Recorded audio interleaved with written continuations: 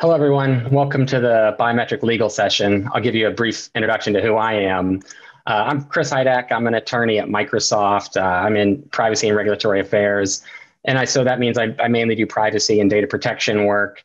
And one of the areas I work on is biometrics. So this is going to be a kind of a biometric legal session. I emphasize legal because this is going to be kind of focused on something that we've done recently, which is kind of designing a review process for biometric solutions that try to enable those solutions while mitigating risk. So I'm not going to delve into the security pros and cons of biometric solutions versus other solutions. I'm not going to try to sell anyone on using any Microsoft biometrics. Rather, hopefully this session will help folks devise a framework for reviewing and tailoring biometric solutions so that you can launch them wherever you work with a reasonable degree of risk. And I say reasonable degree of risk because in the current legal landscape, as I'm sure many of you know, there aren't many scenarios that are going to involve no risk. So just to talk about the agenda for a second, I'm going to talk about a little bit of the current legal regimes. Many of you probably know about many of these regimes, but I thought it'd be helpful to set a base on the primary biometric legal regimes. And then the meat of the presentation will be talk about the next two topics, which are kind of strategies for compliance across regimes, how to create a scalable and global biometric solution, and what's happening in courtrooms and legislatures today, and what's likely to happen over the next year. So I will start with the current legal regimes in the United States. And there are currently 3 biometric specific laws of general applicability: Washington State, Texas, and Illinois. And I sit in Washington State, so I'll start with Washington State. And Washington State, the biometric law in Washington State, there's a few, but the main one of general applicability prohibits enrolling a biometric identifier in a database for a commercial purpose without obtaining consent or providing notice or instituting a mechanism to prevent subsequent reuse of the identifier. I'm not going to get into all the nuances of the definition, but a few keys of the law. First, the law is, as I try to emphasize, is flexible on notice versus consent. And it explicitly provides that there's a choice between notice and consent, and that choice is context dependent. Second, the law is triggered only when a biometric identifier is enrolled in a database. There's a lot of use cases that don't involve enrollment, and we'll talk more about them later. Third, Washington State biometric law doesn't have a private right of action, and there has been limited, if any, enforcement by the Washington Attorney General to date. So there's few resources for interpretation outside the law itself. Then we'll move to, I'll do Texas next, as I'm a former resident of Texas. But the Texas law is somewhat similar to the Illinois law, which I'll talk about in a second. But the Texas law says that you can't capture a biometric identifier for a commercial purpose without notice and consent. So a little different from Washington. And then once possessed, you cannot disclose it to a third party without consent or an exception. There's few exceptions that are generally helpful, but there is one that is useful for financial institutions if it's the biometric identifiers to complete a financial transaction. The other exceptions include kind of unique scenarios like disclosing biometric data in response to a court order. Again, I'm not going to get into too many of the specifics of the Texas law, but it's brief and it doesn't define many of its terms. For example, there's no definition of capture, like what is capturing a biometric identifier. But the Texas law does define biometric identifier to include a record of hand or face geometry, which is similar to BIPA, which we'll talk about in a second, but it doesn't explain or provide context about what a record of hand or face geometry is or what that encompasses. So is that a picture of a hand? What about notes that fingers are a certain length? Or is it only something that allows for automated comparison for identification or authentication? Similar to Washington, the Texas law does not have a private right of action. We haven't seen public enforcement of the Texas law beyond a few articles that the Texas Attorney General was investigating Facebook in the wake of Facebook's biometric settlement, class action settlement. But the articles have just indicated investigating, and at least publicly, we don't know the conclusion of those, or at least I don't. The one everyone talks about in the United States is Illinois, the Biometric Information Privacy Act, or BIPA, as it's known for short. I'm going to spend a little bit more time on BIPA just because it's the one with the most teeth in the United States. At a high level, BIPA requires written consent for the collection of biometric identifiers and biometric information. It creates two definitions, biometric identifiers and biometric information. And all of the obligations in BIPA apply equally to both. So the need for two definitions is somewhat unclear. But getting into them for a second, biometric identifiers, BIPA provides an exhaustive list, and that includes retina or iris scan, fingerprint, voice print, and a scan of hand or face geometry. There's numerous exceptions, including things derived from writing samples and from photographs. And then biometric information, as compared to biometric identifier, is any info based on a biometric identifier and used to identify an individual. And importantly, the definition of biometric information includes the phrase and used to identify an individual, but the definition of biometric identifier does not. So one of the questions that has arisen in litigation, and just for practitioners, is does the law intentionally create two definitions, impose obligations on them equally, but require unique identification or authentication for just one of the definitions? And maybe some plaintiffs are arguing just that, and defendants, of course, are asserting the opposite. And defendants' arguments, their main arguments have kind of fallen in two camps, which is the first is the term itself is biometric identifier. So how could identifiers in the defined term, how could it apply to non-identifiable information? And then the other arguments defendants are making is that the legislative intent section of the statute seems to only be concerned with uniquely identifiable biometric information. For example, the legislative intent section states that unlike other unique identifiers, biometric identifiers are biologically unique to the individual. And that seems to suggest that the legislature was concerned predominantly with biometrics for unique identification. Let's talk about the applicability of BIPA for a second. It applies to private entities, and all requirements apply equally to all private entities. So there's no distinction between controllers or processors or entities with first-party relationships and service providers or platforms.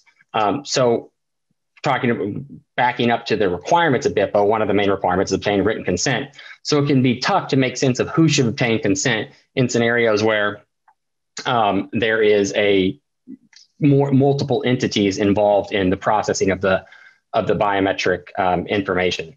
And of course, you can spell that out via contract between the entities that are all involved in the processing. Entity X should obtain consent. But in the event of a class action, that contract between the relevant entities isn't going to help the party escape the class action. All it will do is provide some recourse for that entity that didn't have the contractual obligation to obtain consent, provide some recourse for that entity to recoup damages from the entity that was supposed to obtain consent after the class action. Comprehensive privacy legislation is becoming more common in the United States. It started with the CCPA. And the CCPA has a definition of biometric information, and it's an interesting definition. And I'll just kind of read it for a second so people can hear it. But it's biometric information means an individual's physiological, biological, or behavioral characteristics, including an individual's DNA, that can be used singly or in combination with each other or with other identifying data to establish individual identity. And then it provides a list of examples of biometric information.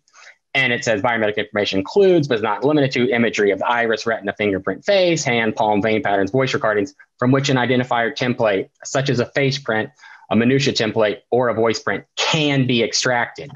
And so this use of can be used and can be extracted language is really interesting in CCPA. And so if you can create a facial template from a photo, but you don't, the CCPA seems to suggest that that is still biometric data. And the teeth of the CCPA is a little bit unknown because it creates this definition of biometric data, but then it doesn't have any requirements on biometric data outside of personal data. So whether that definition has any like real world impact yet, we're not sure. But then Virginia, following California, implemented a comprehensive privacy law, which probably many of you are aware of. And it has a different definition of biometric data from the CCPA.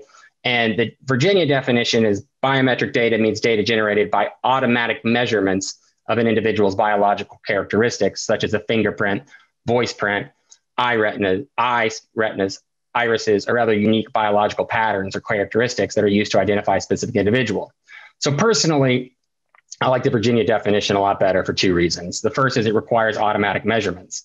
So things like we had the capacity to do something but didn't are not biometric data. And also things like John Doe walks slowly, which could be considered biometric data under the CCPA, is not biometric data under the Virginia law because there's no automatic measurements.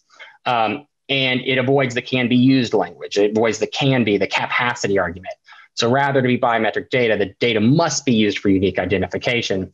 This takes a lot of the squishiness about capability and capacity out of the equation. It focuses on the reality of the actual and current use. And this capacity versus present use debate is something, I don't know how many people here are privacy lawyers or data protection lawyers, but it's something we've seen in other contexts. So if anyone's dealt with the Telephone Consumer Protection Act over the last 15 years, there's been tension regarding the definition of an auto dialer. Is an auto dialer something that has the capacity to generate and dial random numbers, even if it's not used in that capacity? Or is something an auto dialer only if it's used to generate and dial random numbers? So we're seeing that same kind of capacity versus present use argument come up in biometric laws. Many cities and states also have enacted biometric laws. I won't get into them in detail, but most of them focus only on government and law enforcement use of biometrics or facial recognition. Many of them are focused on facial recognition. At least one applies to the private sector, however, and that's the law in Portland, Oregon. And Portland's law, interestingly, bans the facial recognition tech in places of public accommodation. And similar to BIPA, it contains a private right of action and statutory damages. So we may see a lot of litigation under that law as well. It's only been enacted since January. And consent, interesting, is not an exception or a basis for processing the biometrics. Unlike BIPA, Portland's law is a ban, though there are a few exceptions, such as using facial recognition for verification purposes for BYOD or using work-issued devices. But it's a ban. It's not a requirement to get consent. Consent is irrelevant. And so next, I'll talk about the current legal regime in Europe. Of course, the GDPR, which has been around for a few years now, addresses biometric data, and it has a definition which is different from the CCPA and different from Virginia and different from BIPA and different from Texas and different from Washington. And it states the biometric data is personal data resulting from specific technical processing relating to the physical, physiological, or behavioral characteristics of a natural person, which allow or confirm the unique identification of that natural person, such as facial images or DNA. So very similar to the concept of automatic measurements in the Virginia law, the GDPR requires some type of specific technical processing. So our example of John Doe walks slowly isn't biometric data. There's no specific technical processing in that data. Different DPAs have issued guidance about processing biometric data under the GDPR. Perhaps the most interesting, and maybe the one that's given the most thought and length to it, is the German DPAs through the DSK, which is kind of the body of all the German DPAs. I'm not going to go in depth on the paper, but they provides a lot of scenarios with examples, and then the German DPA's guidance on those examples. And it's really interesting if you haven't read it. And another interesting aspect to it was 2 or 3 of the German DPAs did not vote to issue it. They don't issue dissenting statements or anything like that, but it wasn't a unanimous paper by the German DPAs, which is interesting on what. Presumably, there's some conclusions in there that 2 or 3 of the DPAs did not agree with. Then getting outside of Europe, I'll talk about the rest of the world. I talked about US and Europe a little bit. I'm just going to kind of briefly touch on some of the interesting developments outside US and rest of the world. I'm not going to try to provide the legal regimes everywhere else, but India's most recent data protection bill bans processing biometric data without approval by the government. It's exactly how that ban will work if this law gets passed, or the exact biometric data is somewhat unclear. but it's a really interesting position in the India Data Protection Bill, which has been in the works for a few years now. The Canadian DPAs recently released a really interesting joint investigation into Clearview. Clearview, as you may have heard, had been accused of creating facial templates of people via publicly available pictures on the internet. And Clearview provided a service that allowed law enforcement and certain other governmental actors to submit a picture of an individual, and Clearview would provide back other images of the individual that Clearview found on the internet, plus metadata associated with the pictures. And I'm just going to highlight one really interesting sentence from the joint investigation by the Canadian DPAs. And it was Clearview should have obtained express opt-in consent before it collected the images of any individual in Canada. So note that the report doesn't say that Clearview should have obtained consent before creating a facial vector or a facial template. It says Clearview should have obtained consent before it even obtained the images, before it clicked download on the images that it scraped from publicly available websites. And this seems to blur any distinctions between raw data, images, video, audio of people talking, and derived biometric data such as facial vectors or facial templates. But perhaps I'm taking this one paragraph of the investigation, out too much. I'm reading too much into it and taking a little bit out of context. But I thought that was a very interesting paragraph from the Canadians. So this is mainly what I'm going to try to walk through. We're going to kind of get to what we've done over the past, year or so to try to reconcile all these biometric laws and provide some method for reviewing solutions and products and services that Microsoft tries to create. And again, this is focused on the legal side. So we've also made a bunch of policy decisions, like whether to sell facial recognition tech to police. I'm not going to get into those policy decisions. I'm not on the policy team and I haven't been involved in those discussions, so I wouldn't have anything intelligent or helpful to say. So step one, what we did first was we created, we looked at our existing review systems and frameworks and just looked for the delta. So if you work at an org of moderate size or bigger, you likely have a framework around processing personal data that you created in response to the GDPR, the CCPA, or whatever relevant law in your jurisdiction. But if not, it's certainly very feasible to start fresh. And I don't think starting fresh is bad or it means you're late. It likely means you've had other priorities or, you've got different circumstances. And now you have the opportunity to create something relevant for your size, your market, your processing, and the other circumstances that surround you. So what I discovered first is that we needed a definition of biometric data to enable the fact finding. So rather than start with engineering and ask, hey, what biometric data are you processing?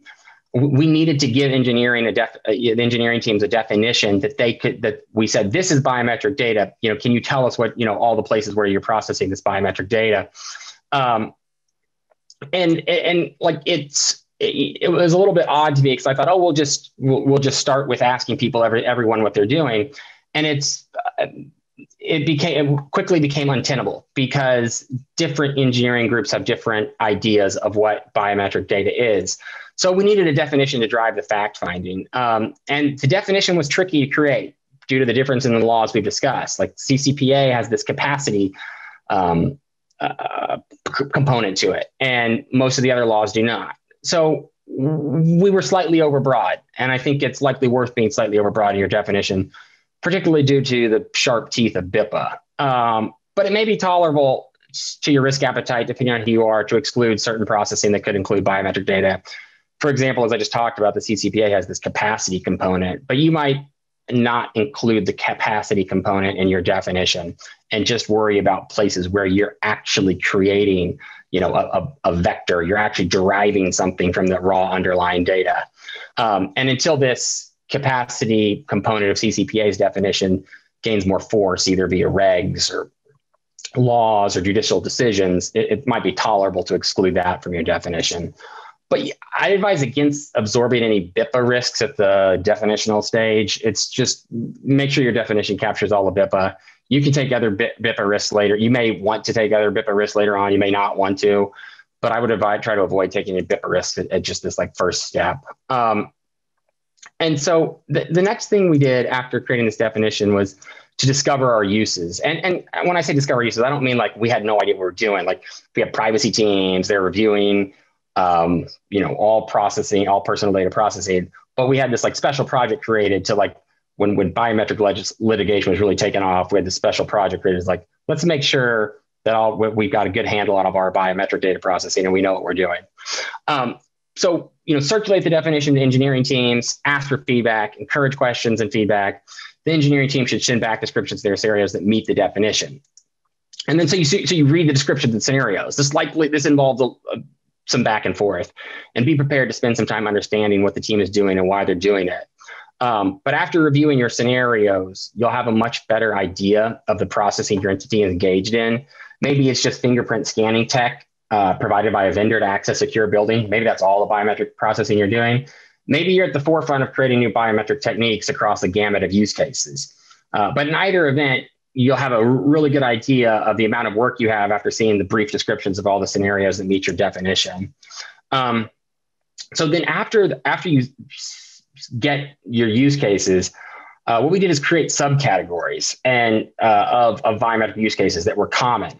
And so, for example, in like the gamut of facial techniques, you start with facial recognition, which is like verifying that Chris is Chris or John is John or Jane is Jane. That's comparing a facial template against another facial template to identify or authenticate that person. But that's on the one end, and on the other end of the spectrum is technology that is involved.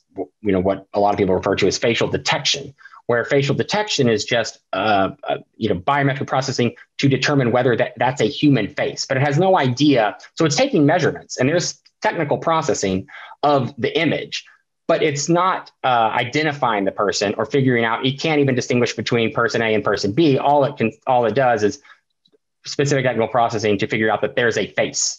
And you see this all over the place. Like, if you pull out your smartphone and open up whatever camera app you use, then you try to take a picture, you'll see a bounding box around the people's faces in the picture you're about to snap. And that bounding box is using facial detection technology to detect those faces. And it might, focus in on those faces, adjust the lighting, because often when people are taking pictures, they want the faces of the people they're taking a picture of to, be well focused, be the highlight of the picture.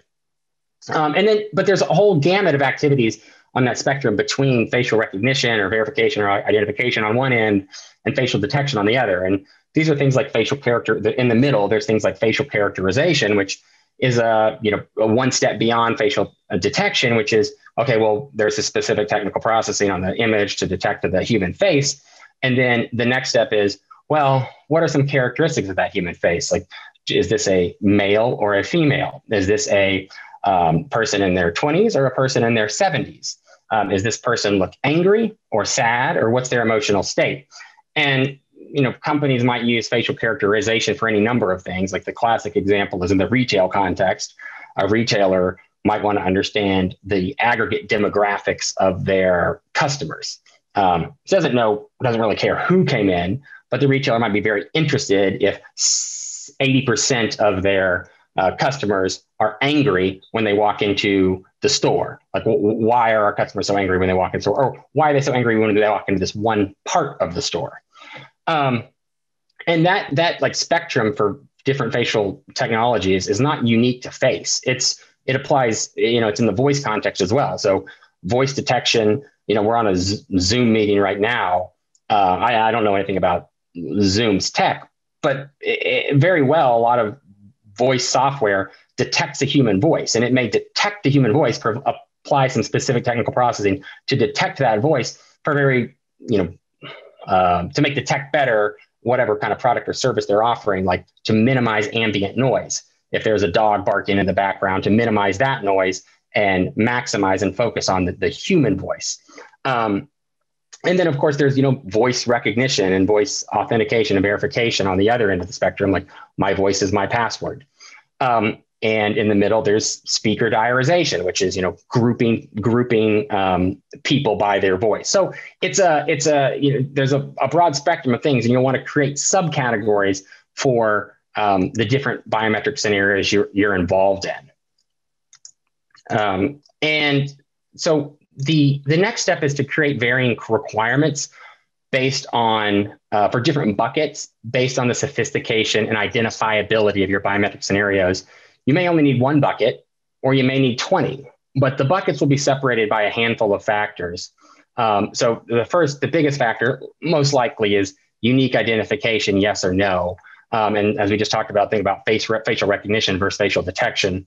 Facial recognition, which involves unique identification, is going to fall in a higher risk bucket than facial detection.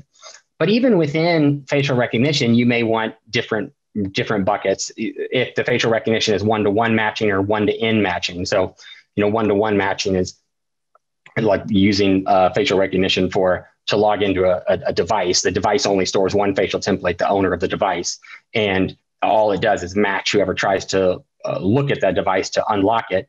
Does this facial template match the facial template we have stored on the device? So that's just one-to-one matching. But there's also one-to-N matching, which could be, a camera on a sidewalk that's taking a facial template of everybody that walks by to match against the database of 10,000 criminals.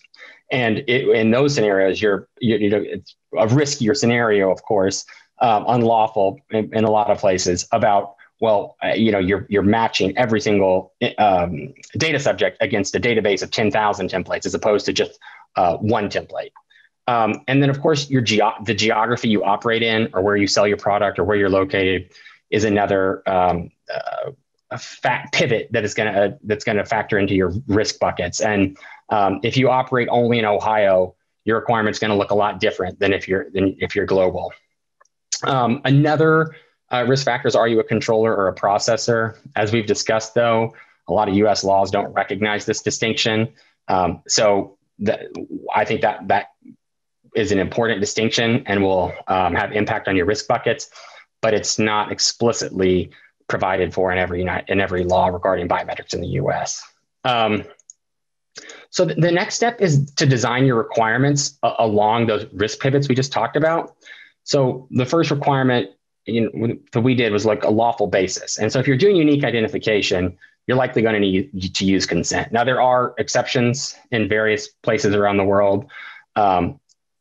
But generally, for unique identification, consent is going to be the most common lawful basis. Other lawful bases are going to be available in other situations, though. For example, legitimate interest might work in situations that do not involve unique identification. Like, let's say you have a camera app for mobile devices, and the camera app detects human faces using automated measures of specific technical processing. Automated measures, again, from the Virginia law, specific technical processing from the GDPR, to put a rectangle around the faces and highlight the faces, adjust the lighting, et cetera, like we just talked about. The app doesn't identify just to text human faces. Legitimate interest may very well be a very reasonable basis to use in that circumstance, rather than trying to get consent from whomever is in the picture to consent to the bounding box around their face. Another requirement you're going to have to deal with biometrics is retention and destruction. Many biometric laws have peculiar retention requirements. And so you're going to need requirements for how long you can retain the biometric data. A lot of processing, though, of course, you don't need to retain any of the biometric data. For example, face detecting for a mobile, for a camera app, you don't need to retain anything, after the picture is taken. Another requirement you'll likely want to have is disclosures to third party. Under BIPA, even disclosures to vendors who act on your behalf may require consent. It's not clear that there's an exception to the consent requirement under BIPA to even pass biometrics to a vendor who's operating, strictly on your behalf. But again, try to avoid redundant or duplicative or contradictory requirements as compared to your normal policies or practices on personal data. So, like I said, or a little bit earlier, is you probably already got some framework for how to evaluate personal data processing. You don't need to create you don't need to create like a redundant framework. You just want to add, address the delta for biometric requirements that you may already have.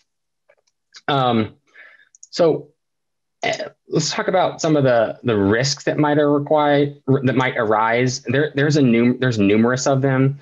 And I'll discuss a few of the common risks. So as we've talked about, particularly in the US, many of these state laws do not distinguish between processors and controllers. As we discussed earlier, this can make compliance plan really difficult for processors. The lack of distinction doesn't really have a significant impact on controllers, or more accurately, the party with the relationship with the data subject, the controller generally is in a position to obtain consent or whatever is required from the data subject. But the processor is in a much more difficult situation. As we discussed, the processor may be able to shift responsibility to the controller via contract, but that shifting won't help the processor win a motion to dismiss in the face of a consumer class action. It will merely provide a hook to recoup damages and costs from the controller after the fact. Another common risk is bystanders or data subjects who are not the intended target of the biometric solution. If you're deploying biometrics outside of a controlled space, like outside of a warehouse where you count money or something, the risk of bystanders will almost always be present. And if you think about a photo app that allows consumers to quickly sort photos using facial grouping technology, the tech allows the user to quickly see all the faces that match person A, perhaps the user's spouse, parent, or child. But what about all the pictures of person A at the beach, museum, or Times Square? The photo apps have to create a facial template of everyone in the picture in order to find all the pictures of person A in the album. The facial templates of the bystanders likely are ephemeral. The app doesn't store them for more than a second to compare against the template of person A, but they are created. And so do you get consent for those people? And that's a very different category from someone who intentionally submits themselves to a fingerprint scanner or a palm reader to clock in or pay. Like if you have a fingerprint scanner to clock in or pay, somebody could come use it that's not the intended person, that it's not the intended data subject that hasn't consented, but that person intentionally went up there and used the fingerprint scanner. These folks were just at a museum, and the example we were just talking about, these folks were just at a museum or a beach or Times Square, and someone unknown to them captured them in a photo. That person's photo app then created an ephemeral facial template of all the bystanders. So the photo app could push the consent requirement to the user via terms and conditions. Don't use this facial grouping feature unless you get consent from everybody in the photo. And that may be the most feasible solution, at least if we want the technology to be enabled. But is the user really going to go obtain consent from everyone in the photo? No, no one's going to walk around Times Square and ask everyone to consent. And perhaps consent is not something we think should be required from these folks. But if the picture is taken in Illinois, replace Times Square with Michigan Avenue, or perhaps some other jurisdictions, there's certainly risk without consent from the individuals. There's of course other risks that you'll discover, but it might be worth talking about some of the actions that you can use to mitigate those risks. And so one of the biggest ones is device side processing. As much as possible, perform the biometric functions on the edge of the user's device. If you've got a camera in a warehouse performing some coarse biometrics for security purposes, keep the biometric processing and the results local on the camera, on the edge device in the warehouse. Don't upload or store or use the biometrics in the cloud if at all possible. And obviously, going to depend on your tech and whoever your vendor's tech is, or if you're the vendor, it's going to depend on your tech. But in the context of the Photos Act we just talked about, the risk is likely a whole lot lower if the facial templates never leave that user's device. Use coarse techniques. Don't use facial recognition when facial detection will suffice for your objectives. Many of these go without saying, but don't retain templates if you don't need them. Don't retain any biometric data if you don't need it. But even consider dropping aggregated learnings if of no minimal value, particularly in Illinois. BIPA defines biometric information to include any info based on an individual's biometric identifier. I won't and can't intelligently get into conflicts of laws issues, but geofencing likely is an option for some of your products. And geofencing doesn't necessarily mean wholly excluding riskier jurisdictions such as Illinois. It may mean having different settings or consent experiences for different jurisdictions. So just adjusting a toggle, what the default state of a toggle in certain jurisdictions versus other jurisdictions. The next step is determine reviewers. More than likely, there's going to be residual risk despite whatever mitigations you implement with respect to many of your solutions. The reviewers will need to assess that risk and give a go or no-go determination. So let's talk a little bit about BIPA litigation trends, getting kind of back to away from the process of creating this framework for reviewing your biometric solutions and talk about specific BIPA litigation trends. So now that we're done with the how-to section, I thought I'd give some thoughts on some current litigation trends and make some probably shaky predictions. Although BIPA litigation has exploded over the past 5 years or so, we're still somewhat in the infancy of BIPA litigation. There's lots of opinions and decisions on standing, but there's still a relative dearth of decisions interpreting the substantive requirements of the statute. Like, what are biometric identifiers and biometric information? Many of the lawsuits concern items clearly within the definition, such as fingerprint scanners to clock employees in and out. But we're starting to see cases that may help define the outer boundaries of the terms. For example, there have been and are cases percolating regarding voice prints, which are considered biometric identifiers under BIPA, but BIPA doesn't define or provide any context regarding what's a voice print. So we're seeing cases against voice activated assistants alleging that their tech involves voice prints. Now, these likely will turn on the facts for the specific assistance, but they could be helpful in determining what is a voice print. Similarly, for scans of face and hand geometry, also included in the term biometric identifier in BIPA, we're starting to see cases that test these definitions. So we're starting to see cases alleging technology like facial grouping is a scan of facial geometry. Facial grouping is the tech we just talked about that allows users to group images of people by face. The app creates an ephemeral template of everyone in the user's album and then shows only photos that match the subject the user wanted to see. The app has no idea who the person is, although it might let the user label the person, but the label could be anything. But the app does create a template of every person in the album. Is that a scan of facial geometry, or does BIPA require some level of identification or knowledge of who the data subject is? And some of you, particularly in Europe, might assert that any automated comparison of facial templates, regardless of whether the templates are processed ephemerally or the company can link more info about the data subject to the template, is unique identification. And I think most European DPAs have that view based on the EDPB guidance on processing video data from 2020.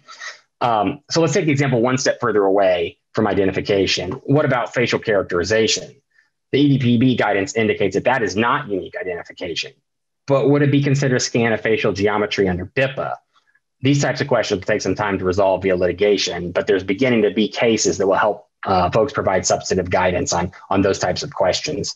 Another interesting line of cases is the validity of the exclusions of photographs from the definition of biometric information and biometric identifiers. A handful of district courts have held, and some of you may think this is done, this question is over, but I don't think so. A handful of district courts have held this exclusion does not apply to techniques to derive biometrics from online or digital photos. But there's certainly textual support for the argument, and defendants continue to make it.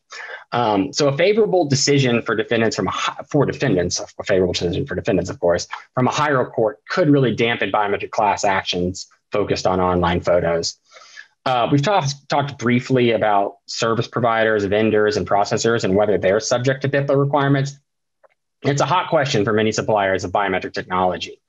As BIPA doesn't contain that distinction between controllers and processors, there's certainly an argument that processors are responsible for obtaining consent from data subjects, even if the processors have no relationship with the data subject and simply take instructions from the controller. The early decisions we've seen so far from district courts seem to focus, probably unsurprisingly, on the text of the statute.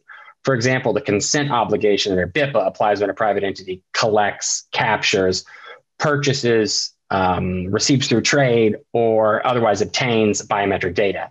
At least one district court has focused on whether the vendor took an active step. Now, active step is not in the text of BIPA, but trying to figure out interpret what that means, the court tried to look at whether the vendor took an active step to obtain users' biometric data as opposed to receiving it passively.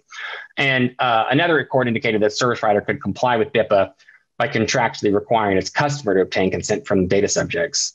But I don't think that actually ensures compliance. It just provides an opportunity for recourse, as we talked about earlier. In any event, I wouldn't draw too many conclusions yet, other than I think it's unlikely U.S. courts will draw a bright line controller and processor distinction. I think that's a solution that would have to come from the legislature as opposed to the courts. So to talk about a few forward-looking developments, I won't spend too much time here, but I thought it'd be worthwhile to note a few forward-looking developments. Biometrics used to be the purview of trial attorneys. Sure, there was the odd guidance from a European DPA here or there, but Clearview changed that. Governments and regulators are getting heavily involved around the world. I don't want to spend too much more time talking about facial grouping, which I've already talked about that a lot, but a recent FTC enforcement action, I think, against Everalbum demonstrates the FTC's increasing attention toward biometrics. And one of the very interesting components of that settlement, as reiterated in certain commissioners' accompanying statements, was that Everalbum was required to delete models derived from the allegedly unlawful biometric processing. It wasn't just required to delete the raw data or the biometric data. It was required to delete its IP, its models for creating, using, and processing biometric data. This requirement, I think, will gain traction in future settlements, particularly those involving biometric data. And it could be much more impactful to companies than a monetary fine of almost any amount. There have been a flurry of state laws. At a high level, the laws come in two forms: those that specifically regulate biometrics and those that are comprehensive privacy laws, like the GDPR, CCPA, or Virginia.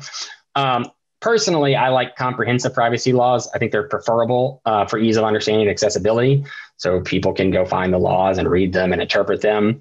And comprehensive privacy laws can always have provisions that apply only to biometrics or only to special categories or sensitive personal data.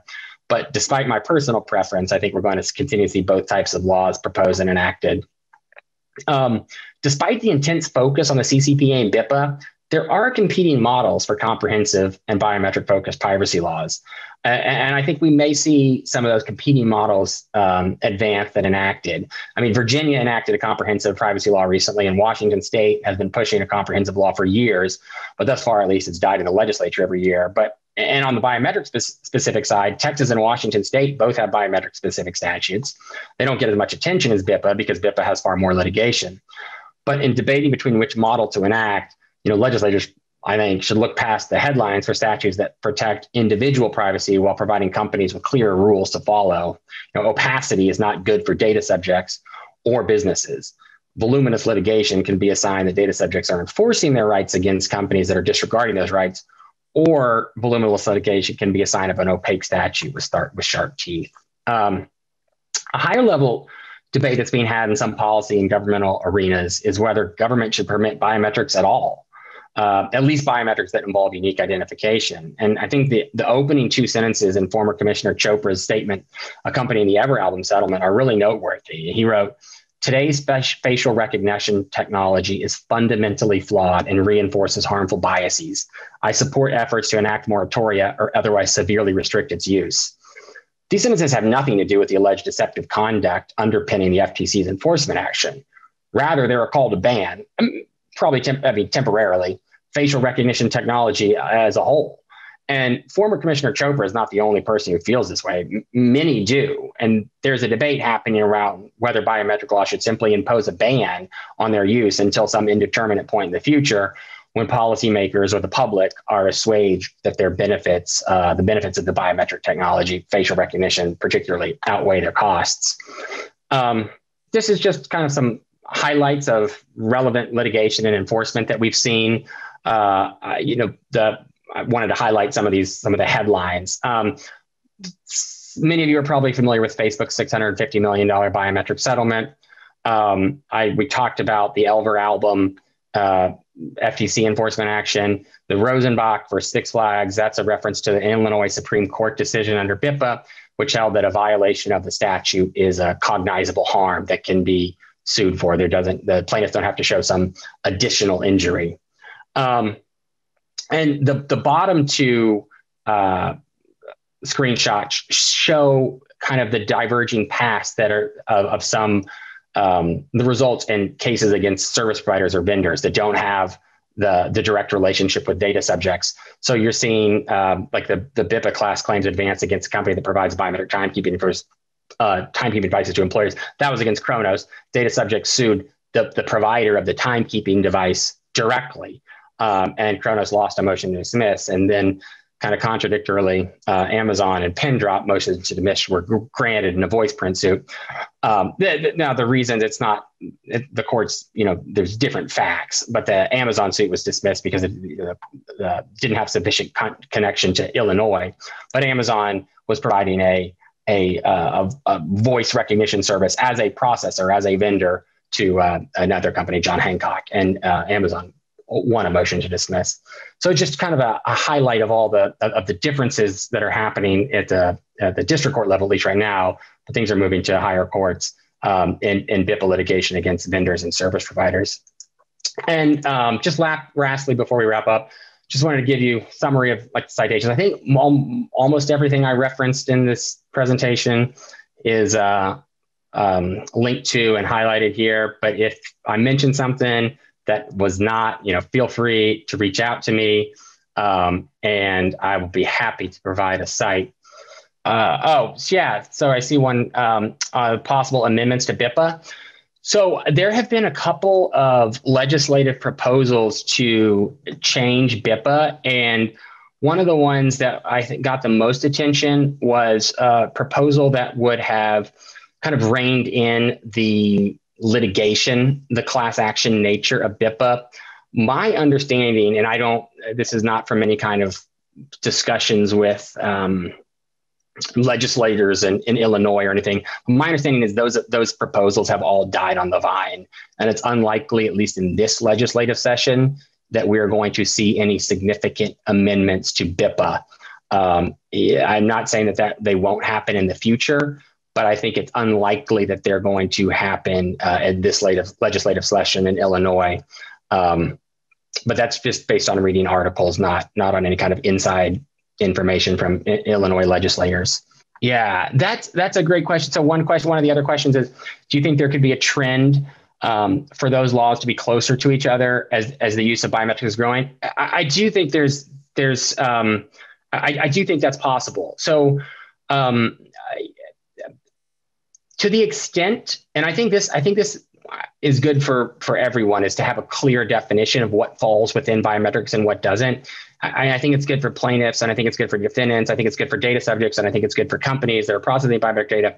And hopefully those, and this is just my personal opinion about how that definition will happen, but I think there is room because there aren't too many competing definitions yet. And I think some of them are much preferable to others in the minds of a large portion of the populace. So like California, the CCPA definition, I think is troublesome to implement because it has this capacity a component, which is like, can you do something even if you don't? And I think that's hopefully that does not catch on. And, the CCPA, and now there's the CPRA, and there's going to be the California board. I think that definition could be amended to get rid of that capacity component. And maybe that capacity component wasn't even like intended. So I think there's some ability to I do think there is some possibility that these definitions will kind of streamline into something that looks more like the GDPR or the Virginia law, which requires some type of automated processing, some type of specific technical processing. And, whether there's a unique identification component or not, I think is going to be a little bit up in the air. I don't know if the laws will coalesce around that. They may coalesce around that there doesn't have to be a unique identification. I know the GDPR language kind of suggests there should be a unique identification, but then all the DPA guidance from the individual DPAs and the EDPB states that things like facial characterization are biometric processing, but there's no unique identification in that scenario. I see another question came in. Do I foresee any federal legislation on biometrics? No, I don't. And I don't, other than, perhaps other than like some situation specific biometrics, like potentially there could be some about police or about governmental use or something like that. But I don't foresee any kind of broad biometric legislation from the federal government applicable to the private sector. I think probably if asked me that question 6 months ago or maybe a year ago, I thought there was a good chance for some kind of federal comprehensive privacy legislation that could have included a biometrics component.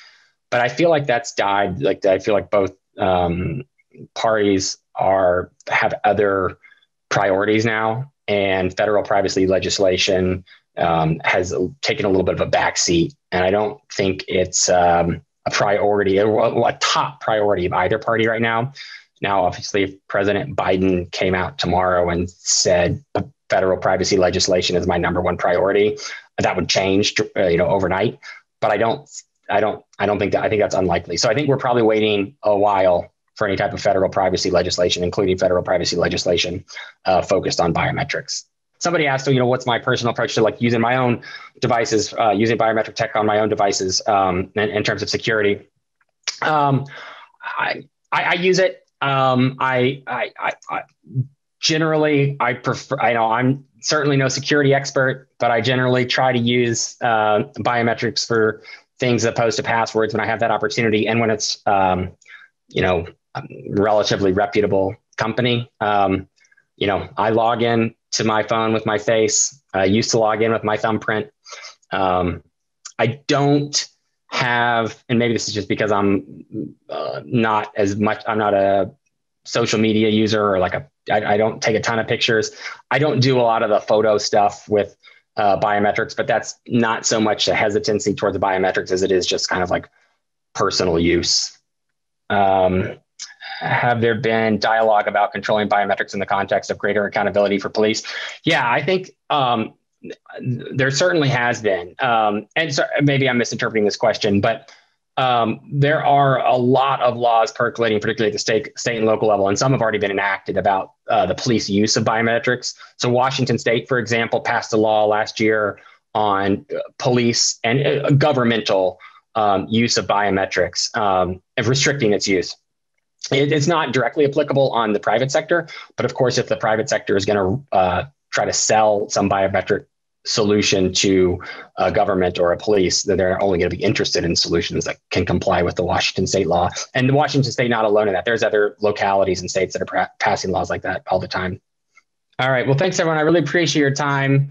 You know, again, feel free to reach out to me if you have any questions, chris.hydak@microsoft.com, or if you just want to chat about anything. Hydak is Hydak. Have a great rest of your day. I appreciate your time. Bye.